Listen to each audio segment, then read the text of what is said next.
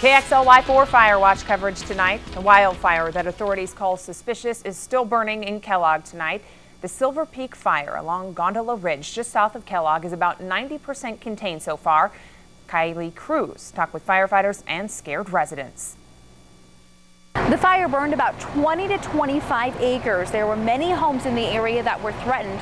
We spoke with one family who at one point were worried they could lose their home.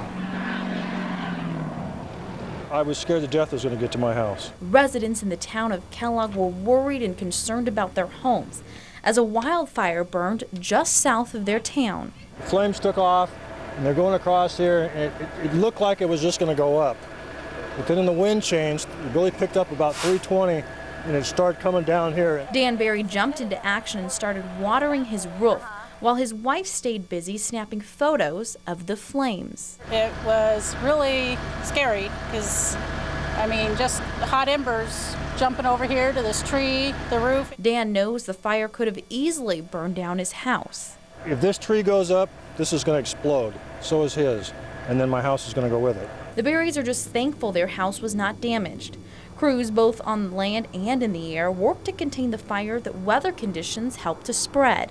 We could see the fire was spreading rapidly due to the hot weather, the low relative humidity, and some of the winds we had here. As temperatures started to drop and winds began to die down, crews were able to get a better hold of the fire and work to get it well contained and safe for the homes in the line of the fire. We ended up not having any homes compromised or destroyed, so at this time we're in good shape. As of now, fire officials don't know the cause of the fire. They do say it's pretty well contained and that in the next few days they should have it all cleaned up.